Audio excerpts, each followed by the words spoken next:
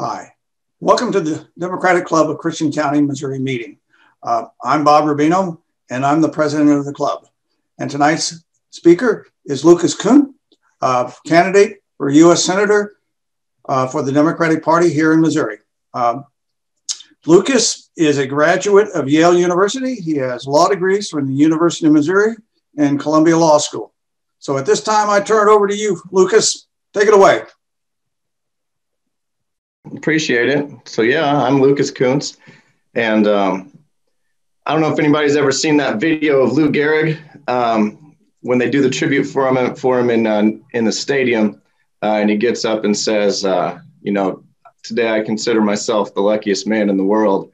Well, every time I hear that bio, I think the same thing, and I just want to say the reason for that is that I grew up in Jeff City. I was born and raised in mid-Missouri, and the community there and throughout Missouri has really just like hooked me up through my entire life. I can give you guys some examples. Thanks, Bob. Like when I was 8 years old, my little sister was born. She had a bunch of open heart surgeries. Our family struggled with the medical bills. We eventually went bankrupt from them. And when we did, everybody in the community came together. We had more food than we could eat. They brought us money. My mom actually had her last couple dollars stolen from her purse at Walmart. And the police officer who responded to that went to his parish and helped raise money so that we could get the things that we needed. Everybody in the community took us in when my parents spent months at Barnes Hospital up in St. Louis with my little sister.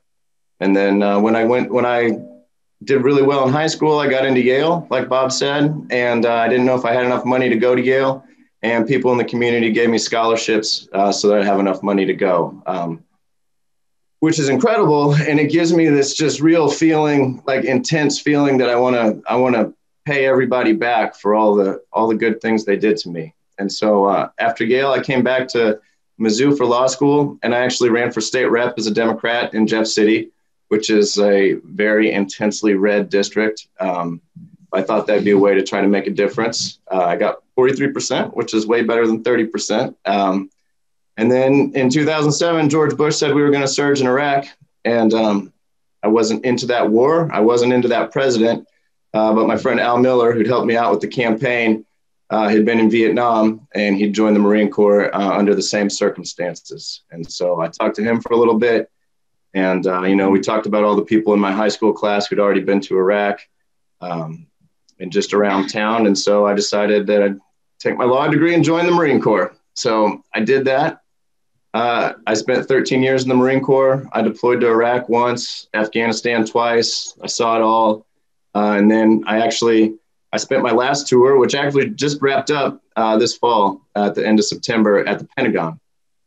And, through all this time, my goal was to fight for Missourians, fight for my country, and pay everybody back. And I keep coming home to visit, and it just kind of got sadder and sadder. Like the first house I ever lived in is now bulldozed down. It's an empty lot.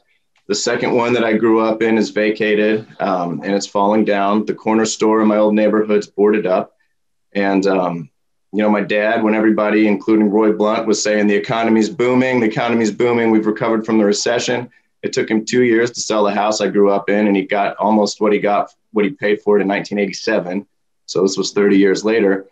And I think the thing that I find most intense about this is that, Roy Blunt and the Republican legislature have been pretty much burning down Missouri's economy for the last 20 years. And out of those ashes, I'm seeing the phoenix that's rising as Josh Hawley and Eric Greitens.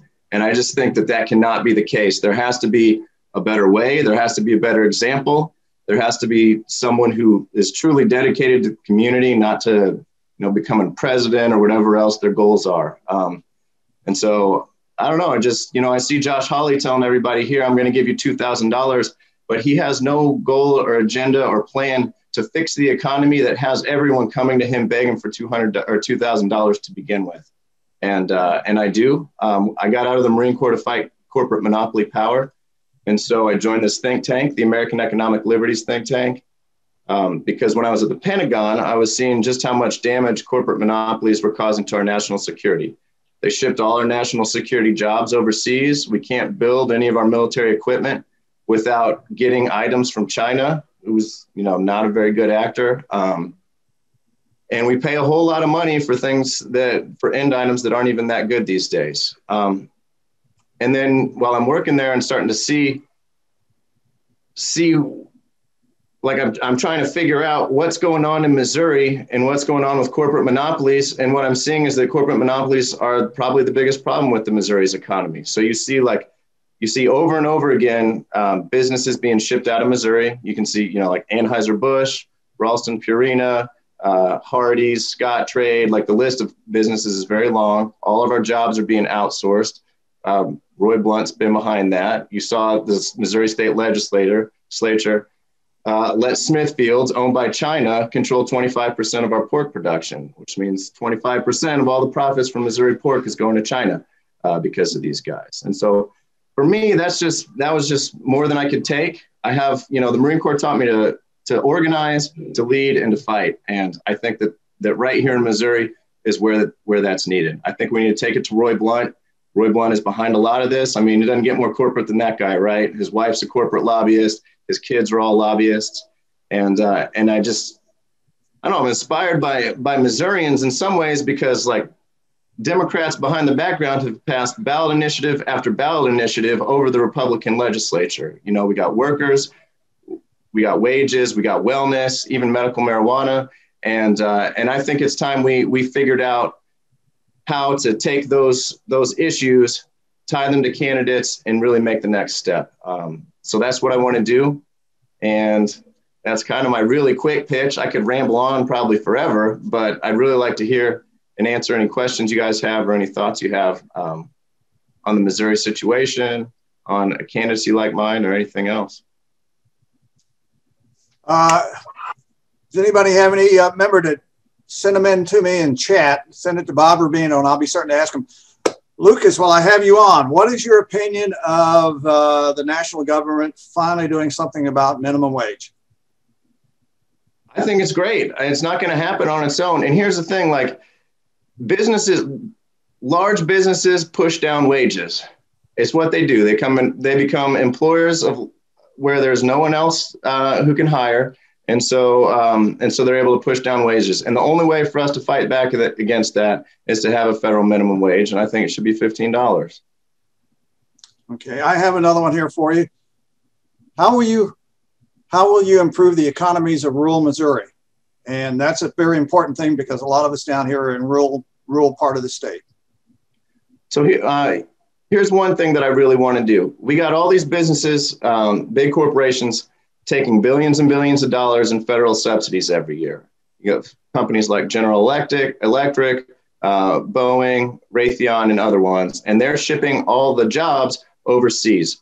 So what I want to do is say, if you ship jobs overseas, you lose all your federal subsidies. And then what I'd like to do is take all that money, and I would like to invest it into the local communities. And it's not just going to be rural, but this is going to improve rural America, because what I want to try to do is bring in the renewable energy revolution in rural America and in Missouri. And so what I want to do is propose a Marshall Plan for the Midwest, where we take all this money and we pour it into the Midwest. We've been building things in Missouri for generations. And so what I want to do is start building, solar panels, wind turbines, all these things that General Electric has shipped overseas back here in Missouri. And then for local small towns, every house could use energy improvements. Every school building could use energy improvements to save electricity and to save heat. Every municipal building could do that. And there are a lot of great, strong employees and workers in all these small towns and rural areas who are able to do that work. So what I want to do is fund that work so we get the money into the economy at that level. And then we also, at the same time, lower people's bills. I think it's a win-win. Next question. Do you know if Blunt plans to run again? He says he's going to run again. I don't know I don't know how happy he's going to be about running again after the last month or so. I think every statement I got from him on that was about a month ago. And I don't know if he's going to run after that. Okay. But I think if Blunt doesn't run, we're going to get equally bad opportunity from the other side. It's going to, I don't know, Eric Greitens, maybe Jay Ashcroft, somebody like that. I have a question I want to ask you real quick. One of the most dynamic senators I've ever met was Claire. And one of the things she used to do was amazing. And she'd have a town hall meeting. She'd invite everybody. She didn't check what your political standing was when you walked in the door, and she answered all the questions. Now we have our congressman down here, Billy Long, who was made fun of in the local newspaper because he never talks to anybody and doesn't have any meeting. Roy Blunt is of the same nature. So is Holly. All the Republicans, none of them want to talk to the public. How do you see yourself working to keep yourself in contact with the public? Well, I mean, you don't go to Iraq and Afghanistan 3 times and then come away scared. I'm not scared of talking to anybody. I think that if we present our message and we're honest about it and we say what we want to do, I think voters, especially independents, are going to come around to our side, and they're going to listen to that, and they're going to understand the benefits. So I think that having things like town halls is one of the most important things we can do. I'm going to start having them as soon as I can, even though I'm not elected. I think it's great. Okay, next question I have is the business loss, such as Anheuser-Busch and the Smithfield invasion, doesn't that depend more on state government versus Washington? What impact could you as a senator have? So some of that is state level, like the state legislature undoing their own law that kept Smithfield from owning as much land as it does. But at the federal level, we have a lot of strong antitrust laws that we use that aren't enforced right now. So the first thing that I would do is, well, it's not the first thing I do as a senator, but if I can get on like the Judiciary Committee, what I would do is I'd start holding hearings on this. Or if I'm on the Senate Armed Services Committee, I'm going to do it for national security side. And I'm going to hold hearings on what our supply chain looks like, where everything we get is coming from, and really expose the nature of the problem. And then what we can do is encourage the Federal Trade Commission to take antitrust lawsuits against these companies for being too big and for suppressing everybody else. Because right now, like when you got the Smithfields of the world, it's very hard for a smaller business or a small farm to compete with those numbers, right? They own the supply chain from the beginning all the way to the end. And I think that once we break them up, actually studies have shown that when you break up larger companies, small businesses and families are then able to compete in the marketplace. So what I want to do is give everyone the ability to compete in the marketplace. And the federal government has a lot of tools in order to do that. So I'm going to bring those tools to bear. Okay. As a lifetime supporter of Planned Parenthood and a mother of 2 daughters, will you prioritize defending us against the religious extremists who would end a woman's right to her own body? Yes, I support Roe versus Wade. Okay. Do you think there is a place for small farmers instead of industrial agriculture? What should be done to secure our food supply chain? Yes, I think so. And I think the first thing that we do is we take antitrust action against the big farmers. Right now they have too much market power and it squeezes everybody out. And so what I want to do is break that up so their market power is not as strong. And this goes all the way from the beginning. When they purchase their hogs or they purchase their cattle, they get a better price. When they sell, they get a better price because they're able to maximize with their market power and force buyers and suppliers to do what they want.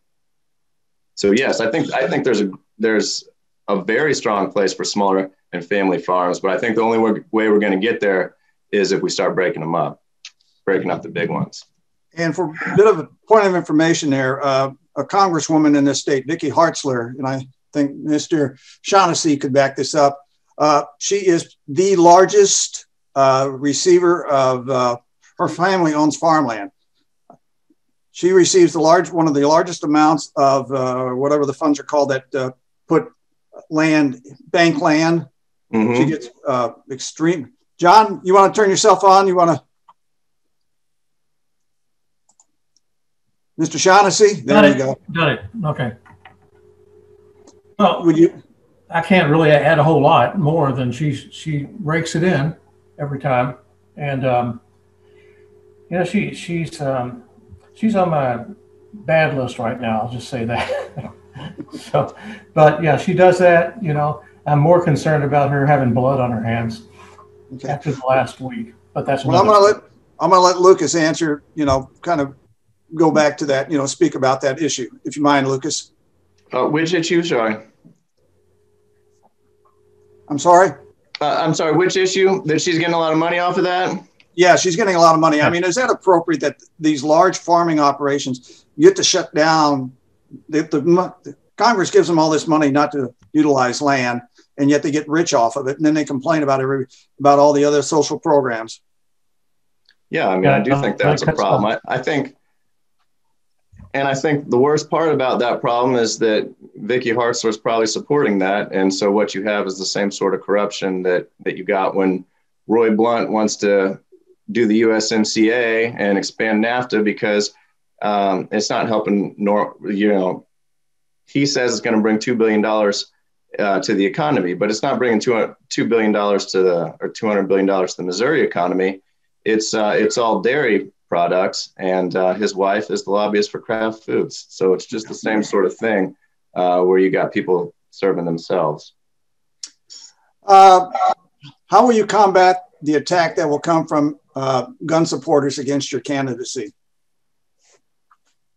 Well, I mean, on the bright front, the NRA is now bankrupt. So that should provide a little less fodder for the commercials that they usually are pumping out. But no, I mean, I think it's reasonable to have some, I don't think, for example, that domestic violent offenders should be able to have a weapon. And when you poll Missourians and Americans on that question, they come out very, very strongly in support of that there should be a background check so that people like that don't get it. So, I mean, I'm just going to try to talk sense to reason, although that does seem to be hard on guns in Missouri. I think that's the approach I'm going to take. Our local state representative here in our area is the one that pushes guns for everybody. He actually wants to overrule federal law that prevents them from carrying guns into federal reservations or federal buildings. Yeah, here's the thing. If you support the police, then why would you want a violent offender to have a weapon? It makes no sense. So I'm just going to keep talking on issues like that, and people either agree with it or they don't, but I don't think it's something to really compromise on. Would you care to talk about the CARES Act funding? Yeah, so as far as the CARES Act goes, I think that the funding to people was appropriate, but what was hidden in the CARES Act was that the Federal Reserve is printing $120 billion to give it to corporations in the stock market and Wall Street right now to keep stocks up. And so my real beef with this is, why do we have $120 billion a month, which is more than $1 trillion a year, to do that, but we don't have enough money to do renewable energy. We don't have enough money to pay for our kids' schools. We don't have enough money for any of the things that actually invest in our economy. So what I see in the background of the CARES Act is the same thing that we've seen over and over again, and that's that our legislature our Congress is captured by special interests. And the only thing that we know how to create anymore is asset bubbles. We pump a lot of money into the stock market or into real estate bubbles, and we don't put anything into actual production. And that's why we're falling behind China. It's why we don't have as many jobs as we used to have. And it's why wages are suppressed, because everybody is focusing on Wall Street instead of actually creating things. And so we don't create anything. We're in an asset bubble right now. I wouldn't be surprised if we crashed at some point once we turn off that faucet. But I mean, the main point is, if we got trillions of dollars for Wall Street, then we should have billions of dollars for everybody else, right? So that was the big argument after the 2008 economy crash, in which all the banks were bailed out. Nobody was held accountable for all the losses that they incurred, and everybody else out here in the working world ended up paying the bigger cost. That's right. And I worked foreclosures during that time for Marines who were getting foreclosed upon. They were getting foreclosed left and right, and the banks were taking advantage of them. It was terrible. And we did not have the legal recourse to do anything about it. And it's really disappointing. That's what we're going to get when we got the Roy Blunts of the world in there, right? Like, your point being, the law was against the working man. But yeah, it's frequently against the working man and woman.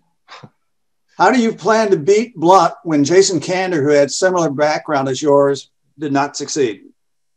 Sure. So Jason Kander was within 3 points, which is very close. And I have the backing from some organizations that are national, like Way to Win, which put $100 million into Arizona, Georgia, Texas, and North Carolina this last go around. And you saw that helped flip Arizona and Georgia at least. And so what we're planning on doing is trying to do a very grassroots-based organizing campaign like they did in Georgia. And so they've been funding Stacey Abrams for about 8 years. And I talked to the leader of it, and they're looking at certain C3 and C4 organizations right now to try to pump money into Missouri. I have convinced them that Missouri can be a core state in 2022.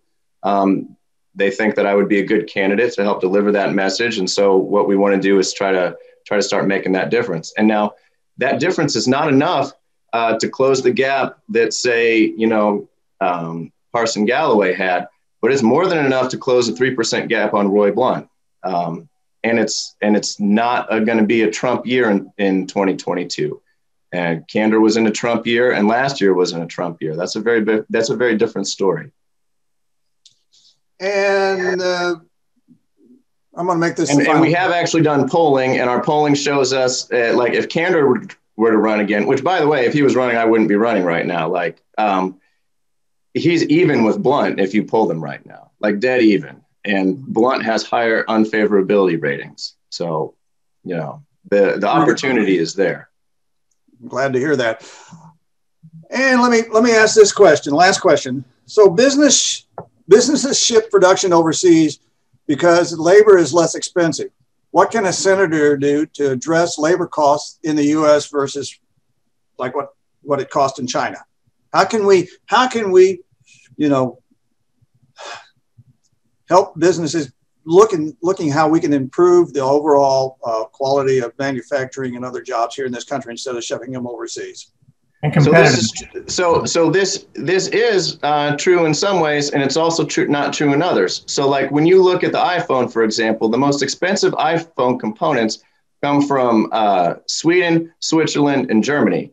And so what we haven't done is we haven't invested in the type of education and machining that those countries have done, and places like Apple. I mean, I'm telling you, these are unionized countries where wages are higher than they are here, right? And these components are made overseas, but they're not made in China. And so what you see is a lot of the assembling is in China, but some of the higher tech components are made overseas.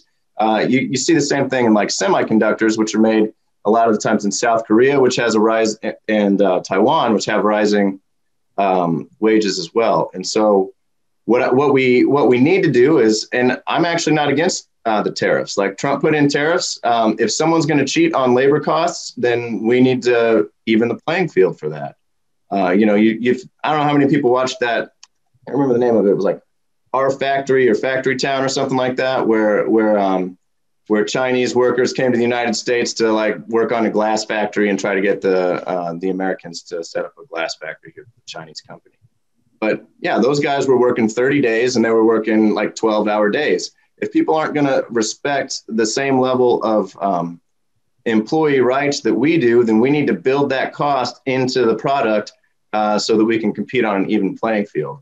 And essentially what I'm saying is we shouldn't just be competing on overall cost. We need to make sure that our labor is competitive as well. And if this is, tariffs are one of the ways to do it. Also, some of these trade agreements we have are quite poor. We should, if we're going to do another trade agreement, we need to include labor side in the trade agreement so that it looks at the cost of labor, it looks at the cost of healthcare, it looks at the cost of all these other things, and it equalizes the price of labor.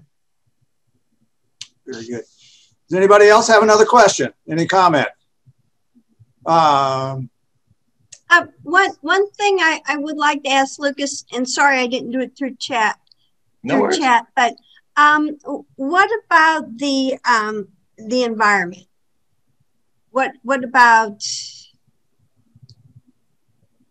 Yeah. So here's when I was in Iraq, and we were having a bad day, right?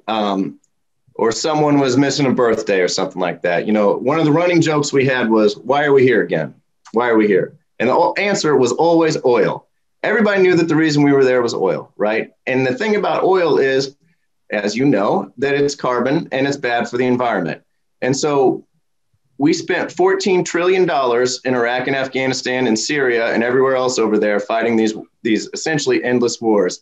And the cost with no return on investment, just a bunch of people dead and still a mess over there, right? And the estimate for fully making our electric grid renewable, including automobiles, is $4 trillion.